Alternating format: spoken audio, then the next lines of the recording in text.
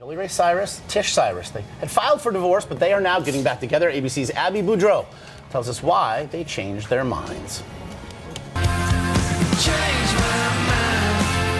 It looks like they changed their minds once again. Billy Ray Cyrus and his wife Tish of 19 years are calling off their divorce.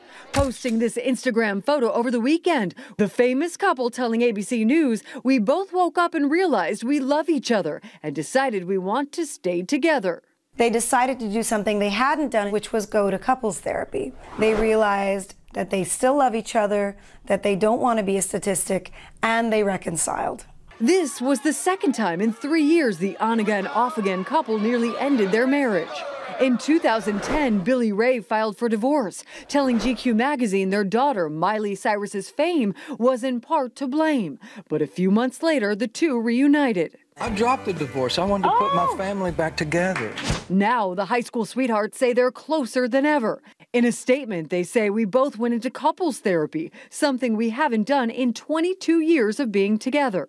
Communication is the foundation of any good relationship. So I think when that breaks down, a good therapist can really give you tools to really hear each other. So just maybe no more achy breaky hearts for Miley's mom and dad, who tell GMA, "We didn't want to be another statistic and wanted to make it work."